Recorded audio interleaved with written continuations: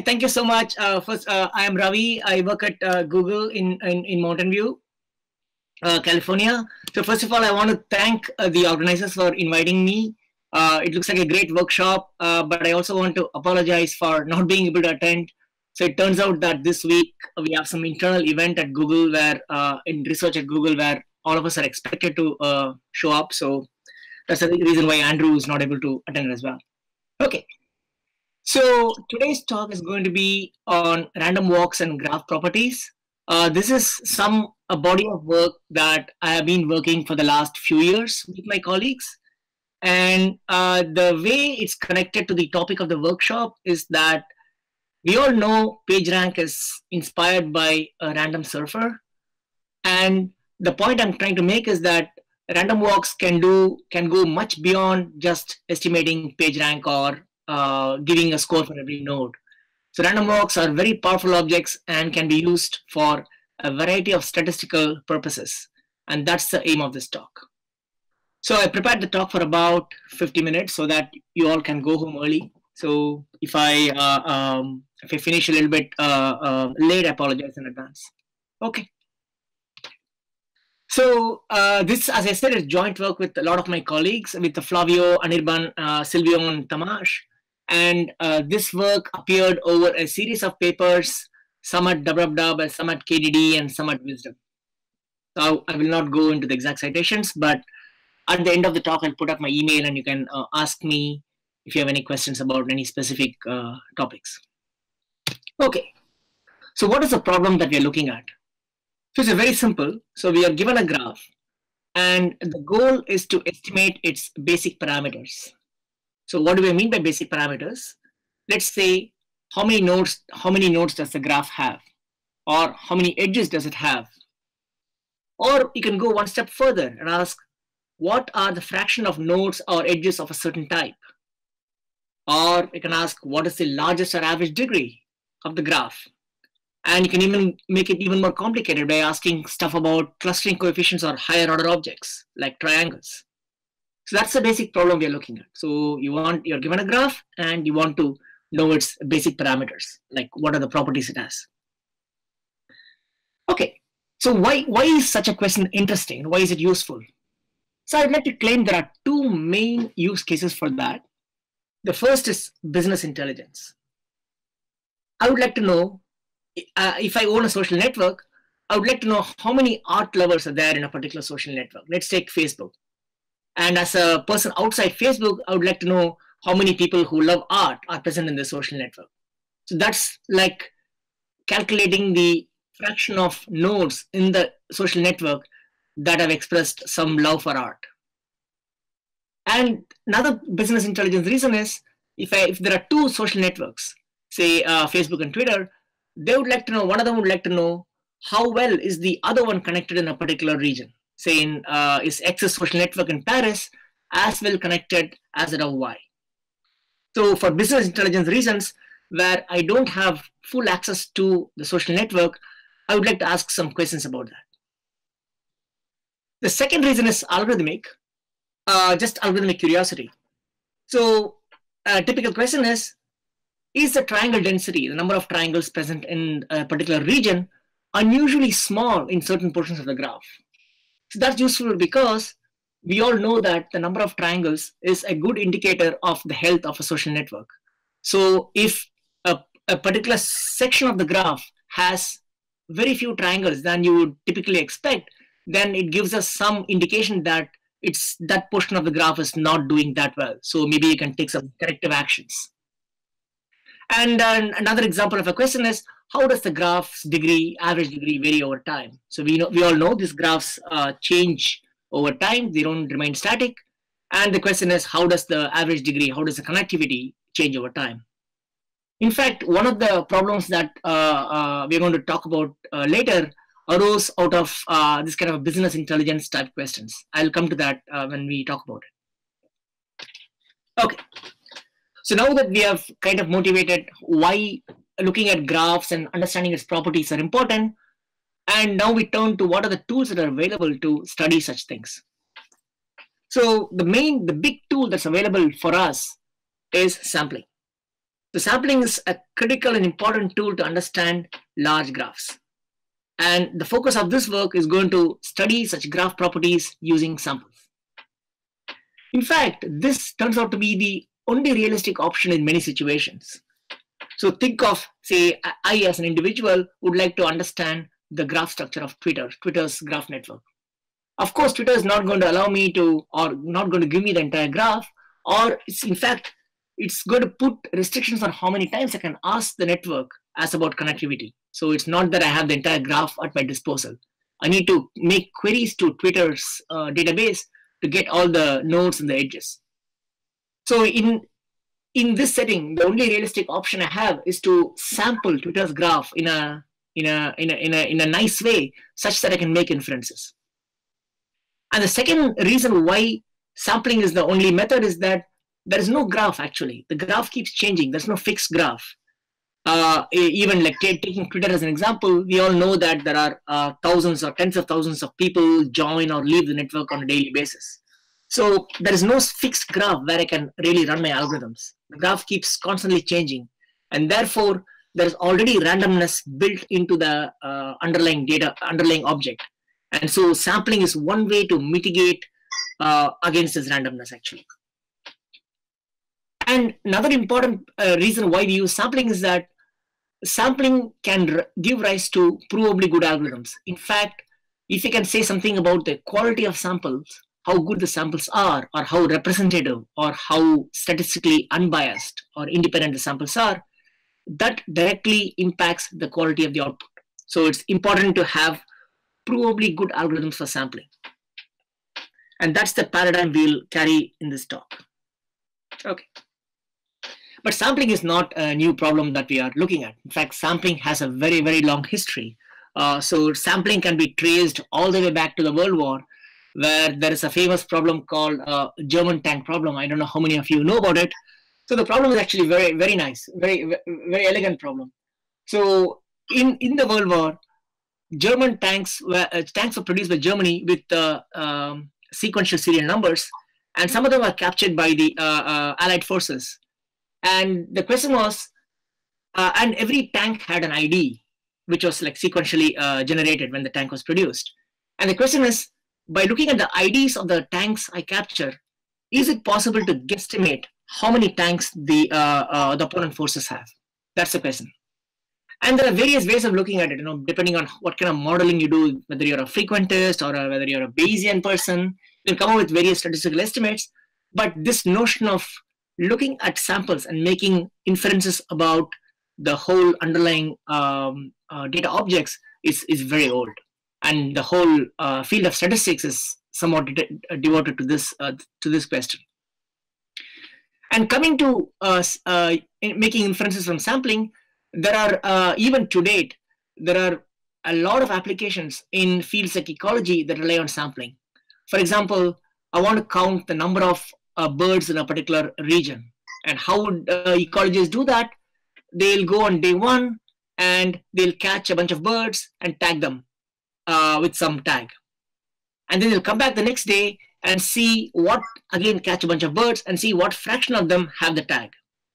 And under some very simple assumptions that the distributions they don't change much, you can write down the equations for estimating the number of birds by using these two estimators on 2 different days. And this is the Peterson, Lincoln, Chapman index that's used in ecology. It's used even today in like multiple fields where one cannot really have full access to the data. Another kind of sampling is done to estimate subpopulation. I want to know all the people, as I said, like all the people in a network or in a community that are interested in, say, tennis. Okay, so if you're looking at a subpopulation, a population with a very specific property, you can use samples. You can use samples to infer that. Okay. So the kind of places where sampling turns out to be very, very important and useful is when the underlying population is too large or it's too difficult to have direct access to. The bird example is one thing. There's no way that I can go to any area and catch all the birds and count them, or counting any animals in any region. Or the same thing can be said about social networks as well. There's no way I'm able to go and access Twitter's network and count the number of users there. And sampling has turned out to be extremely useful in multiple areas, including things like statistics, computer science, sociology, economics, and so on. For example, every 2 years in the US, we rely on polling to estimate people's political leaning and preferences and who's going to win and so on. And every 10 years, recently, US has been resorting to sample to do test census, like estimating the average income, education level, the racial distribution, and things like that. So sampling is present everywhere throughout all the yeah. So somebody is asking for slides. Should I send the slides or should I continue talking?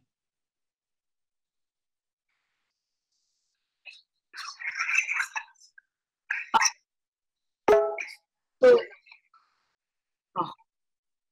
I see. Okay, so hold on one second. Let me. I don't know why I thought I was sharing it actually. Sorry. Okay.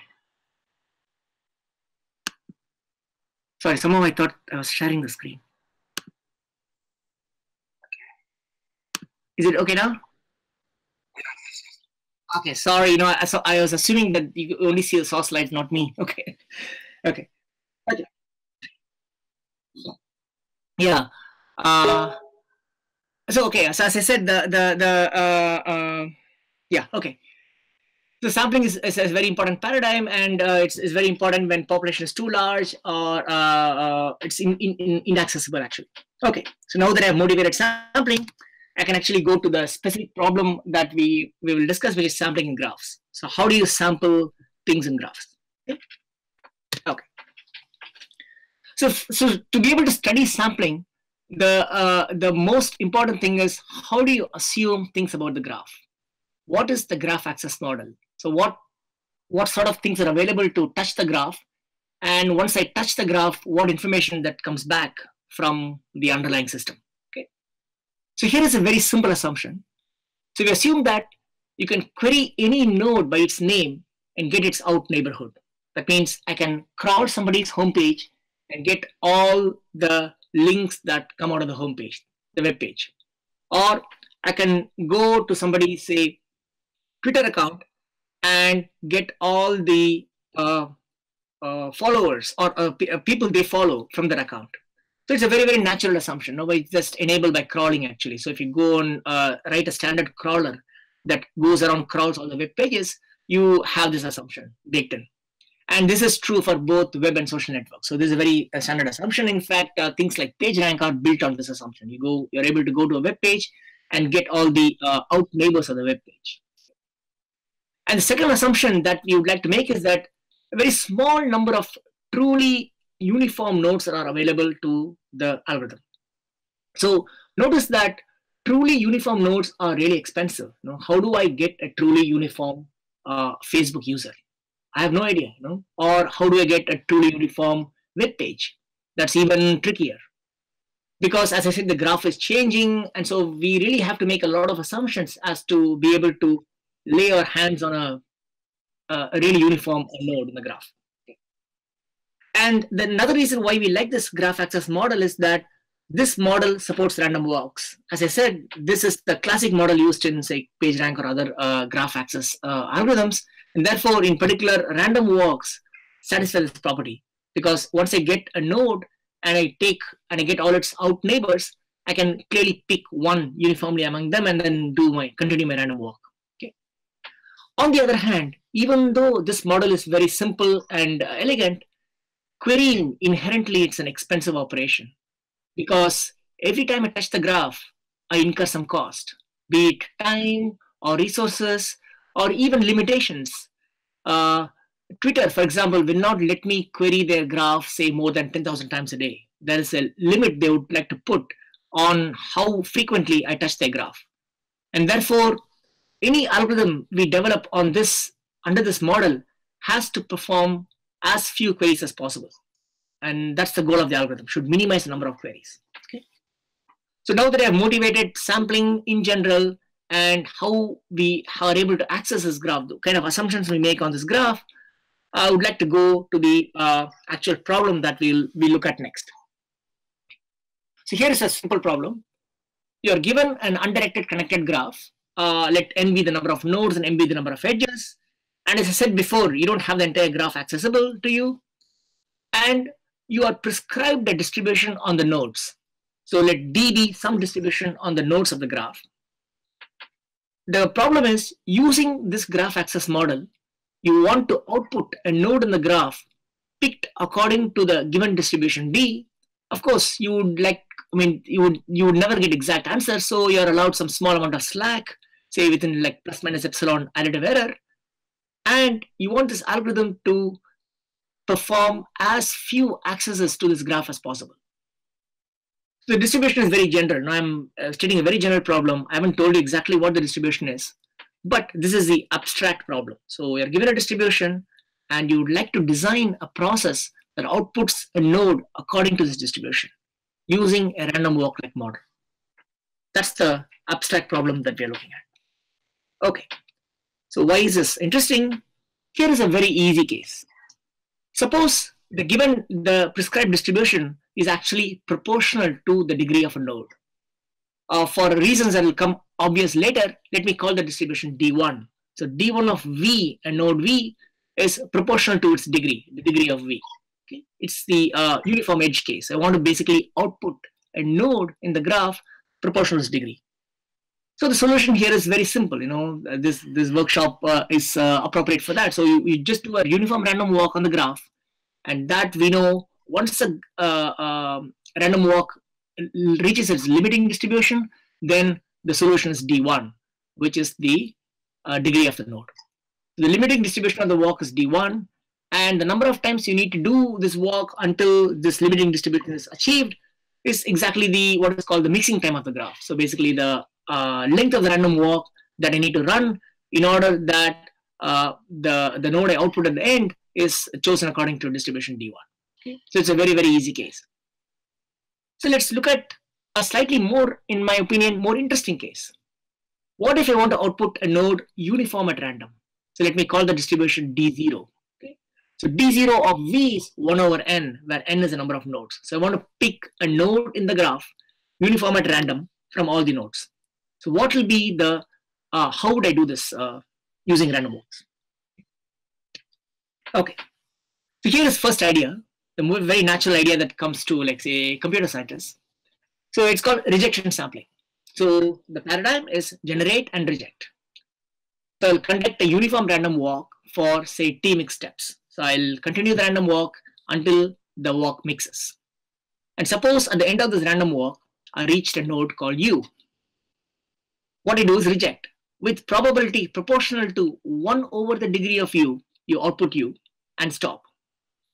Otherwise, you go back to the first step and restart the walk all over again. And why is this 1 over d of u? So it really makes sense that if the node is very high degree, then it has chance of being reached multiple times. So you need to discount that. And therefore, if d of u is very high, then I should output that, appropriately discount that and output that with lower probability. So the probability that you exactly need is 1 over du. In fact, you can show that formally. Assume that the minimum degree of the graph is 1, just for analysis purposes. The claim is this algorithm takes t mix times d average number of steps to output a uniform node in the graph. So it's a product of two quantities, the average degree times the mixing time of the graph. And why is this true? The process, you know that you generate u according to the distribution d1, which is proportional to the degree, and you output u with probability 1 over du. So if you calculate the probability of outputting some node, it's just the union bound, so probability that you output a particular node, and which is like probability of generating u equal to u times the rejection probability. So you output only with probability 1 over du. And since the probability of u equal to u is exactly the d1 distribution is d of u divided by 2 times the number of edges, if you work out the algebra, you get to be exactly 1 over the average degree. And therefore, the probability of outputting some node is 1 over average degree. So if you repeat this process d average, the average degree times, then with a good probability you'll output a sample. So the expected number of queries or the expected number of steps of this algorithm is d average times the t mix, because you run for t mix times and you repeat this process d average times to get one sample. Okay, which is a very, very simple analysis. Okay, and the goal of this exercise is to see how good is this analysis. How can this be improved at all? Here is one attempt to improve it.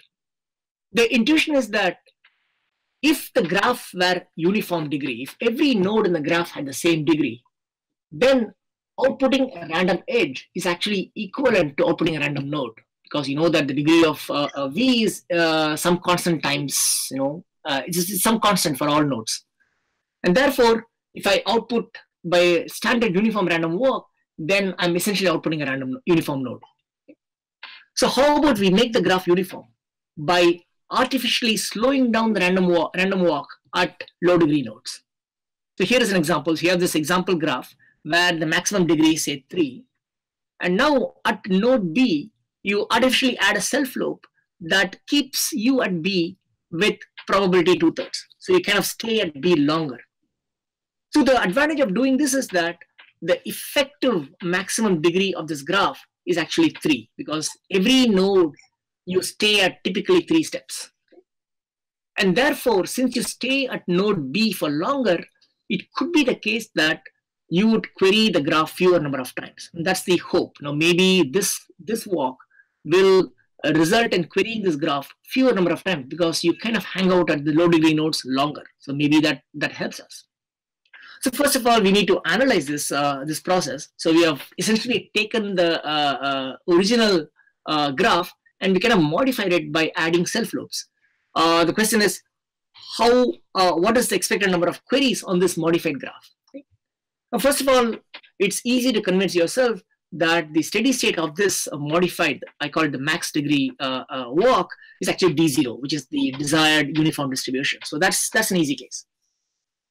And you can say that the expected number of times you spend at a node is actually D max, the maximum degree, divided by du. That's also easy to see because you added the appropriate weight to the appropriate extra weight to the low degree nodes. And we'll use a simple variational kind of inequality, which relates the complicated expression I put on the screen, to show that the 1 minus lambda 2, the second eigenvalue, the gap of the graph, is actually related to the steady state of the walk. And using these simple relationships, you can show that the mixing time of this modified random walk is 1 over 1 minus lambda 2 times log n. And using all this stuff putting together, you can again show that the expected number of steps is actually O tilde, because of this log n factors of the original quantity, the mixing time times the average degree. So even though we have taken a more complicated and intuitive route to try to see if you can gain anything, it turns out that the expected number of steps is still the same as before. It's still the product of mixing time times the average degree. Okay. So what about, let's look at how a statistician think about it. So if you ask somebody, an undergrad in statistics, how would you do this problem? They'll immediately go to Metropolis Hastings. It's a very, very classical, more than 50 years old method to actually generate a sample according to any given distribution. In fact, it's a way to sample from any target distribution D, starting from an arbitrary transition matrix Q. In this case, we'll assume that the transition matrix Q is actually given by the adjacency matrix of the graph. And the way Metropolis Hastings works, just a quick recap, is that you're at a state U, you first generate a node V according to the specified transition matrix that's using the matrix Q. And you go from U to V with certain probability. The probability is the Q of VU times D of U divided by Q of UV times D of V capped at 1. Okay? So this transition can be shown to achieve the desired distribution D. So basically, it's a way to transform any transition matrix Q to a given target distribution D. Think of that way. And in our case, our target distribution D is a uniform distribution. And the arbitrary transition matrix Q is our adjacency matrix. So you can work out the Q and the D in this expression, and you can calculate that the probability of U transition to V is exactly 1 over the maximum of the degrees of the endpoints, degree of U, comma degree of V. And that turns out to be the Metropolis-Hastings transition distribution for achieving uniform distribution. And what if we do Metropolis-Hastings? So you can work out the thing as before, and what we'll get is that the expected number of steps is actually T mix, the mixing time, times the maximum degree. And the proof is similar to what we did for maximum degree walk.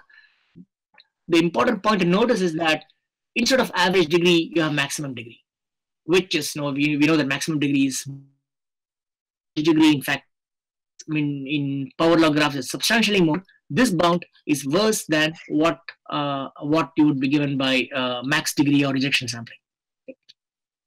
And in fact, this is not like a pessimistic bound. It's not a bound that's an artifact of analysis. You can construct the graphs such that the expected number of steps for Metropolis-Hastings is omega of this. So it's at least T mix times D max. And the construction is very simple. So you put a clique, say KD, in the center of the graph, and you put a lot of long paths of length K from every of the nodes. And you can set up things such that, so notice that in a path, the mixing time is like K squared, because that's a cover time for a path, and so you need to touch all the nodes in the path, and that will take like K squared.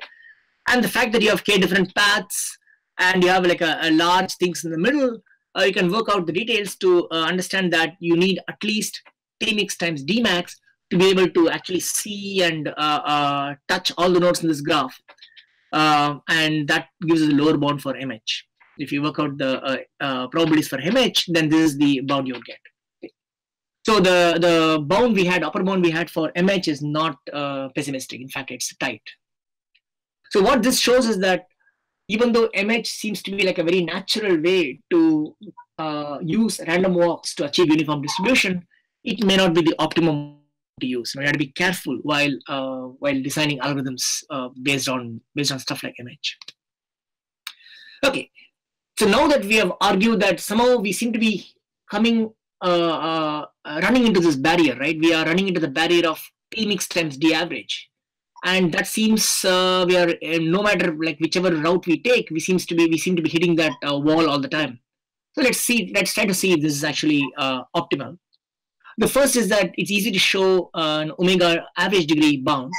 So the construction is you take a random GNP graph with the average degree D, and then you add some randomness to that. So at every node, with probability half and with probability 1 over D, you you take GNP as one instance, and you take another instance to be with probability 1 over D at every node. You add a small tree, and you can see that these two graphs have huge distance actually. If you want to generate uniform node among these two graphs, it's fairly large. It's like half, because with probability 1 over D you're having like a tree of degree D, and you can calculate that the distance actually is quite big. However, if the graph uses little of the average degree to distinguish these two graphs, it's not possible, because you will never hit this. You'll never hit this like the vertices where you actually added the extra tree. So you can't distinguish these two instances by using little of average degree number of queries. And similarly, it's easy to see that T mix is actually a lower bound, because without mixing, you cannot hope to get, even for regular graphs, you cannot hope to get a uniform edge, let alone uniform node. So these two are lower bounds. So the kind of lower bound you will get is D average plus T mix. But on the other hand, the upper bounds we have been having our D average times T mix. But it turns out that again, the upper bound unfortunately is tight, and this is like very recent result by Kerikati and Hadadan, which showed that any algorithm to obtain an additive approximation of the average of any function of the bounded degree of the graph must use D average times T mix number of queries. So basically, this is the best you can do for any graph, and there's no way around it. So that concludes the first part of my talk, where the message was random walks are great, but you have to be a little bit careful by selecting the right algorithm in order to even solve the very simple problem of outputting a uniform node in the graph. So if you choose MH, then yeah, let me skill this construction. So if you choose MH, then you might run into efficiency issues. And let me quickly go over the experiments to convince you that this is actually not just theoretical artifact, but also observed in practice. So you have two kinds of way you can test the whole thing. One is that I can check how uniform the samples I get from these algorithms, or I can actually use the samples to do something else. Okay.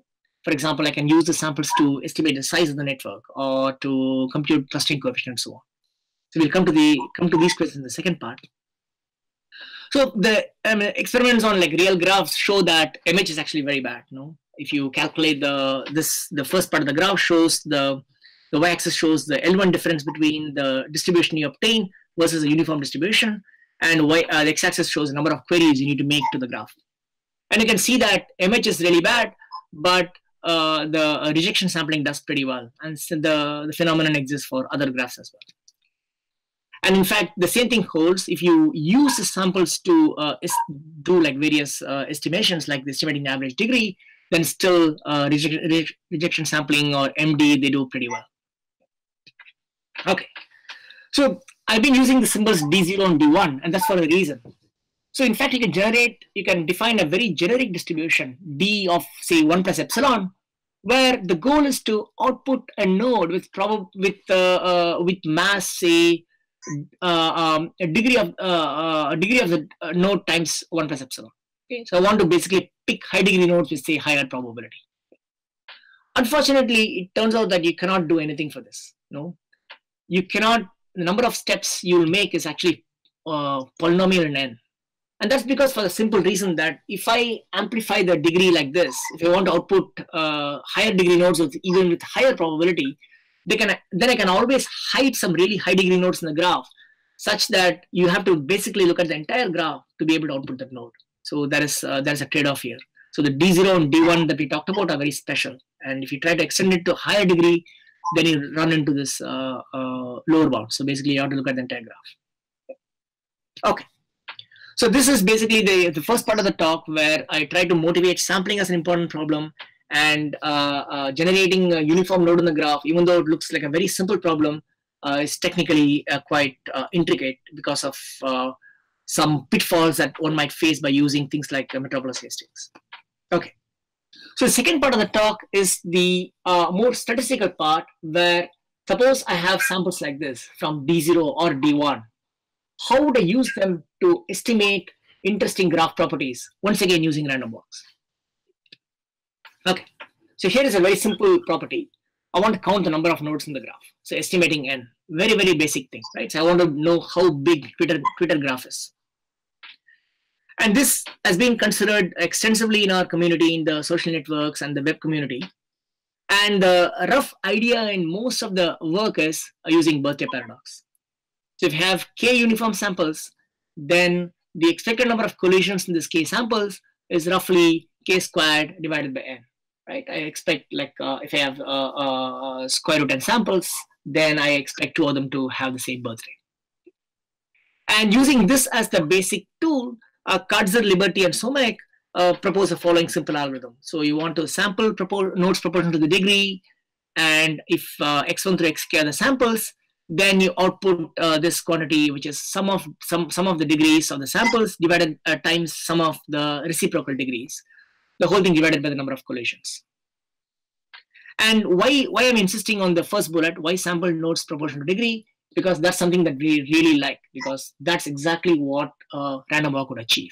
So instead of, as I argued, getting uniform nodes is very hard, but getting uniform edges is relatively easy.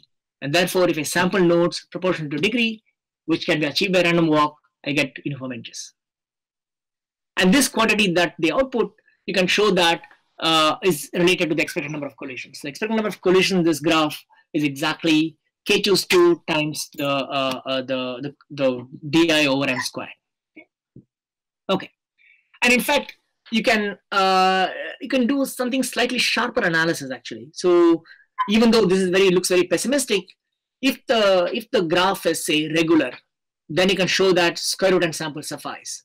Or if the graph is say has a power law with parameter 2, then even fewer samples suffices, into the 1/4 suffice actually. So by making even more assumptions on the degree distribution, you can get sharper and better bounds on the number of samples you need for estimating number of collisions. And there was some follow-up work by Cooper and et al. Who used return times of the random walks to do even better estimates. So right now, we just use random walks in a black box manner. But if I also estimate the amount of time it takes for a random walk to return to a given node, then I can get even better estimates. Okay. The question we turn to is actually average degree. So this is estimating number of nodes is very simple. And in fact, the motivation for this was actually when I was talking to my friend who works for LinkedIn. I asked him, I know how big is LinkedIn. Tell me how many, what is average degree of LinkedIn? And he came back with the answer saying that, sorry, I can't tell you, it's like a business secret. And that actually motivated us to look at this problem from an algorithmic point of view. So if I were to access LinkedIn as a crawl, how can I use that to estimate the average degree? Okay. So average degree, I mean the number of edges divided by number of nodes. So first of all, there's a very simple answer to that. I can estimate n and m independently using collision counting. So I can estimate the average degree using order root m plus order root n times the number of samples. Or I can even do using directly, actually using node collisions. Turns out that that gives you a bound of square root of n times some average degree quantities. Okay? So basically, you are stuck at square root n. And in fact, here's a very natural algorithm to output the average degree of a graph. You sample nodes in the graph uniformly at random. You output the average of the degrees. Okay? That's a very, very natural algorithm, right? You pick a uniform node in the graph and output the average degree that you see. Well, let's forget for the moment that uniform nodes is hard, but even if like we have access to that, here is that this is a natural algorithm. And Feiger proved in a beautiful result that if the number of samples is square root of n divided by some bound that depends on the average degree, then this algorithm gives you a 2 plus epsilon estimate of the average degree. And you might ask, why does it give you 2 plus epsilon estimate? It's natural because there's no way around it. Now think of the graph in this example on the right hand side, the top graph. So unless this uniform sample hits the blue node, I cannot distinguish this graph from a graph consisting of just disjoint edges, because this graph has a lower average degree. Sorry, this is a higher average degree. The other one has average degree 1. So to distinguish these two things, I need to really see this blue node. Therefore, any algorithm that uses little o of n, say square root n samples, will never see this blue node, and therefore it will give you only a factor 2 approximation away. Okay. And in fact, you cannot. This is basically what you can do. You can get only factor 2 plus epsilon approximation, and you have to use square root n samples. And there are good lower bounds for that. So there are limitations of this algorithm. Okay.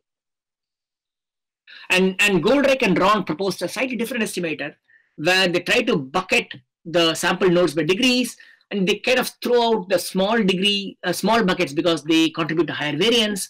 So they compromise on the unbiasedness of the estimator, and still they only get 2 plus epsilon approximation. And if they make an additional assumption that for every node you have a random neighbor that's available, then you can get a 1 plus epsilon approximation. But still, the number of samples is square root n. So basically, we seem to be running into this barrier of square root n. So the square root n from the naive collision counting, or through Feiger's method, or through Goldreich-Ron.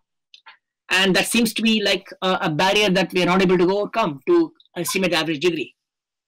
And in fact, as I said, any uniform sampling algorithm will face this lower bound. So you have a sample lower bound of square root n for any uniform sampling algorithm.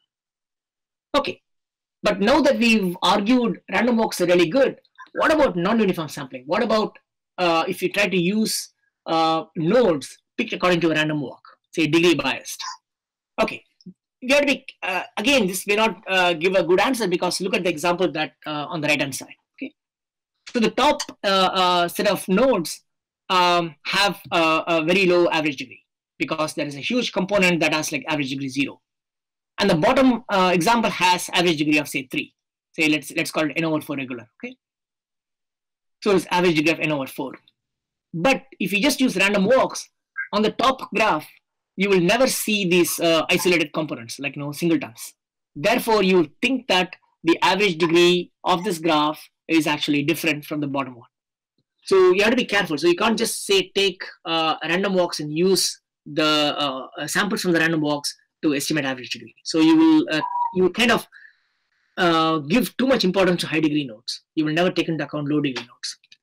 And that's the intuition here. So uniform random walks are very bad for high degree nodes because you end up not taking high degree nodes into account properly. And degree bias nodes, degree bias sampling like random walks are bad for low degree nodes because you never see them. Okay? And the question is, can we get the best of both worlds? Can we get the best of uniform random walks and the degree bias nodes and do something better asymptotically for this problem? And here is the idea. So instead of sampling nodes uniformly or sampling nodes proportional to degree, you sample nodes with probability proportional to degree plus a small constant, a smoothing constant. So that's the paradigm that I'm trying to promote. And notice that this node of sampling is still random walk friendly because I can do some kind of a lazy random walk. I can still do a random walk, but I add this constant to make the random walk say stay a little bit longer at every node, similar to the max degree walk that we talked before. And the only interesting question is, how do you choose this constant carefully? Because poor choice of constant might, for example, the constant at say 0 is bad because we know it'll be like degree bias, or constant very high will make the walk uniform, and that's also bad. So there has to be some sweet spot between these two that hopefully will give us an asymptotic improvement to the number of samples. Okay? That's the idea here. So the algorithm will actually involve 3 steps. It's like a bootstrapping algorithm. So first, it estimates what is called a coarse estimator, where the goal of the estimator to get a constant approximation to the average degree. So think of like a factor 12 approximation to the average degree. And then there's a bootstrapping step that takes this constant approximation and makes it arbitrarily small. So we call it the refined estimator. So it takes this constant and makes it like 1 plus epsilon. So the algorithm is just putting these things together. You first run the coarse estimator, get an estimate, a very crude estimate of the average degree, and then use that estimate as the smoothing constant and run the refined estimator. Okay, that's the whole algorithm. Okay. So first, let me talk about the refined estimator because it's easier. And what are we given? We are given some coarse estimate C. Think of C as a constant. What we do is that we sample k nodes x1 through xk with probability proportional to the degree plus this constant C. And that's, I argued, it's easy to do using random walk. And then the output these two quantities, the ratio of these two quantities, A and B, where A is di over di plus C and B is 1 over di plus C. And you can calculate that the expected value of A divided by the expected value of B is exactly equal to the average degree. Notice that you can't say much about the, it's not the case that you're looking at E of A or B. In fact, it's the numerator and denominator treated separately, and the average values of both will give you the average degree. And that's actually quite important because it says that this estimator is actually biased. It's not unbiased. It's not that we average these estimators and get average degree. Okay. And how do you prove that? So it's fairly simple. So if suppose the crude estimator that you got is some constant factor away from average degree, say it's alpha times average degree, and if the number of samples is something like 1 over alpha divided by epsilon squared, then you can show that the refined estimator outputs 1 plus epsilon estimate. And the way to show is that these two quantities A and B, the numerator and denominator, are concentrated given this value of K.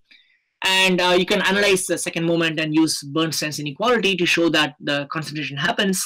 And in fact, the denominator needs the coarse estimate. The numerator is fine, but the denominator is actually, you have to be careful. Remember, the denominator is something like this, 1 over di plus C. And that requires the estimator to be good. Okay. And you can show that the deviation B minus expected value of B is less than 2 over something related to the minimum degree and the estimate. Okay. And as I said, this is actually not an unbiased estimator, but you can bound the bias. You can say the bias, you can calculate the biases at most, something related to the estimate and the average degree. And if the estimate is good, then it's bounded. And as I said, you can implement this algorithm as a random walk, and the number of samples you need for the random walk is related to the eigenvalue gap of the graph. That again, you can work it out. It's fairly easy. Now we'll come to the coarse estimator. So remember, the fine estimator, refined estimator assume that you already have a constant approximation to the average degree, but how do you get that in the first place? And that uses a guess and verify paradigm. So you first guess in logarithmic buckets. You choose c equal to 1, 2, 4, 8, and so on, and you sample nodes with probability proportional to degree plus c. That again, we know you can do easily using random walks. And now you calculate the number of low degree nodes. Okay, if the fraction of low degree nodes is more than, say, some 5 over 12, then you stop and say that this c that corresponds to that experiment is my coarse estimator. And why does it work? That works using some version of Markov inequality. You can show that if c is something like alpha times average degree, then the probability that a particular node has a degree less than or equal to c is bounded on both sides by this function of alpha. And therefore, if c is very small, then the fraction of low degree nodes is less than 5 over 12. And if c is an is an underestimate, then the fraction of nodes, the low degree nodes, is large. And therefore, since you have bounds on both sides, by just trying c one by one, we will, by using the right criterion, we'll output the appropriate value of c, which is fine. I mean, all we care about is like factor 3, right? So we'll get a factor 3 approximation to the average degree from this. And that's the entire algorithm. So this is the final bound.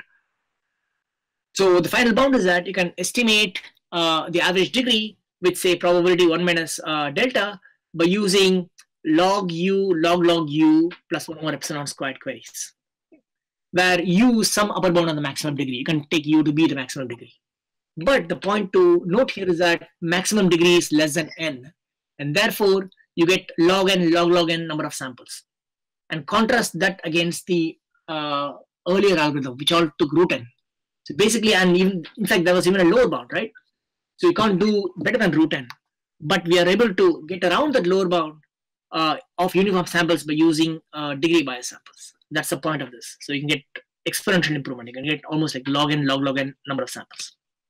And it's not just theory, but also in practice. You can show that this random walks do obtain better estimates of the average degree than using Feiger or Goldreich or Ron algorithms, actually. So they not only they do well in theory, but also well in practice. So it's a strict improvement.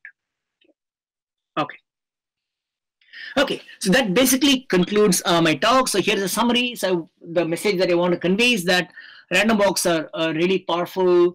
They can go much beyond PageRank to estimate other interesting properties of graph, like average degree or generating uniform node. And we showed there are interesting bounds on generating uniform node. You can extend that to other distributions on V, and one has to be careful using random walks for this purpose, because if I use a wrong random walk like in Metropolis Hastings, then I can get strictly worse results both in theory and in practice. And maybe this points out to this line of thinking, also points out to maybe there are better notions of mixing for social graphs. Maybe lambda 2 or the mixing time is probably not the right notion for such graphs. Maybe there are like average case notions that are more appropriate. Maybe like one is willing to discard large fractions of the graph in order to define a mixing time. Maybe that's a better notion. And second thing I wanted to say is that there is a lot of power in random walks in that they give rise to non-uniform sampling of the nodes, and that can lead to better algorithms, say even for a simple problem like average degree. And the question is, can this idea of non-uniform sampling be used for other estimation problems in order to improve their bounds? Now, there are so many other estimation problems one can think of in the graph, like number of triangles or clustering coefficient, things like that.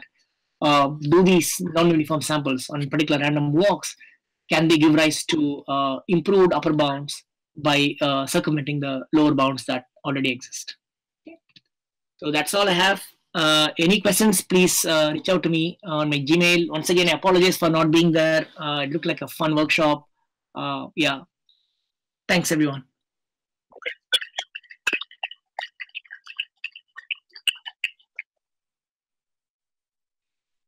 One second. Can you see me?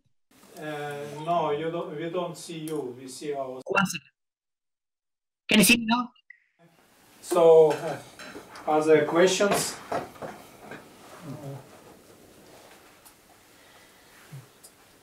So you mentioned return times. Right. Can you discuss situations when you have like Poincaré recurrences power law distribution, or you will have always on this graph exponential distribution of return times? So I'm not fully aware of the line of work. So the return time work of the work of Cooper et al. Was actually, I think, more on the theoretical side. I don't know how much has it been used in practice or in like stylized models, but that the thing that I want to convey is that in addition to just random walks, you can also use some things that come out of the random walks, like the return times, in order to do some estimation. So I don't know much about the the Poincare recurrences or graph exponential work. Because in dynamical systems with chaos and chaotic and integrable components, it's rather generic that you have power law distribution of return times. Because you can have sticking near some islands of stability. And then I wonder if your estimates will work for such situations. It's also directed network. So the directed networks are very tricky because I mean the lambdas you might get stuck in some local regions, and then typically they will have like some of them will have a huge exponential mixing time. So I don't know how many of them will work in directed settings. So